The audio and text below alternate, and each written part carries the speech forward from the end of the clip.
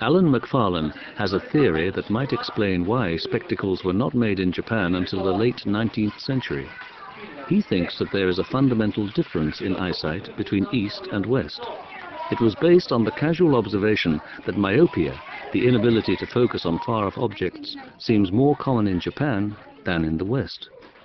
He went along to a routine school eyesight test to try out his ideas on Professor Tokura, a leading ophthalmologist in Tokyo. This age group of 10-year-old Japanese children, what sort of proportion do you think might be suffering from myopia? The percentage of myopia is very difficult to say, but we said it's about 30%. So they would be about 30%, 1 in 3. Yes. And when they are about 15, what proportion? 50% in the high school. 50% in the high school students. And university level? University level is 70%. 70%, I think.